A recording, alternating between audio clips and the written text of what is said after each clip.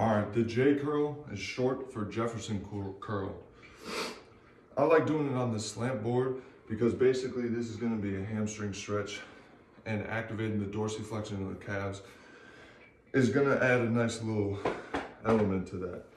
What I want to do is first suck the navel in as much as you can, get that good upright posture first, and then the Jefferson curl is curling your body down with some weight.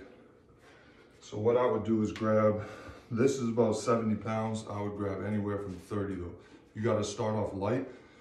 And what I'm going to do is once I find that good upright posture, I'm going to curl my body down starting with my neck.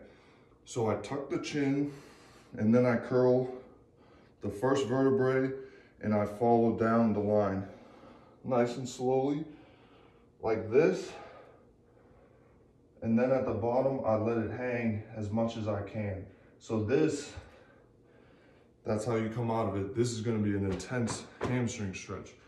I don't want to put too much pressure on my back, but I do want to focus on extending it as much as possible. And then we're going to roll up the opposite way that we came down.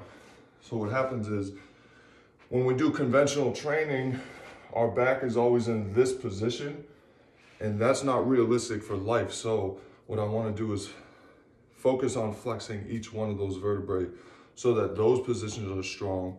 That will help us.